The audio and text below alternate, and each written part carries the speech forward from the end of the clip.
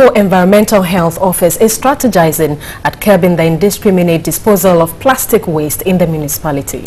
A large chunk of waste generated in the area is from plastics. Eva Atibuka reports. A day after the sanitation exercise,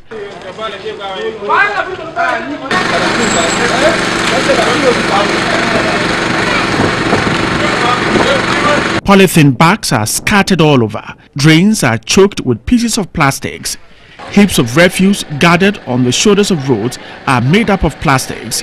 Despite the dangers, food vendors continue to sell close to the waste. I don't feel happy, but she has to leave the rubbish to dry before she pay some people money and they collect the rubbish, they convey the rubbish. 2 CDs. We spend 5 CDs on food and spend more on healthcare.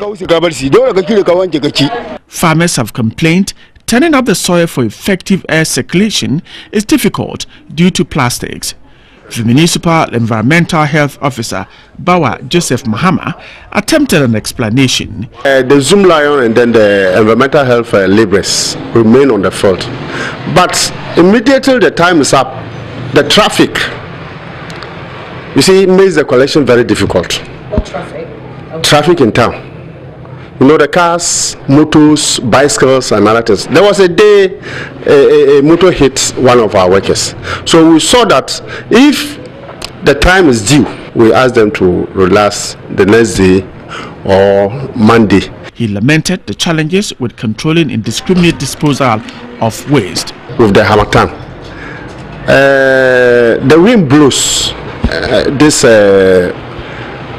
polythene bags from other places to the center of the town. Plastics take longer time to decay. The decomposing period does not only pose environmental and health threats, food security is also threatened. Farmers attribute poor crop yield to polythene bags mixing up with the soil. The Municipal Assembly is working hard at measures to contain indiscriminate disposal of plastic waste.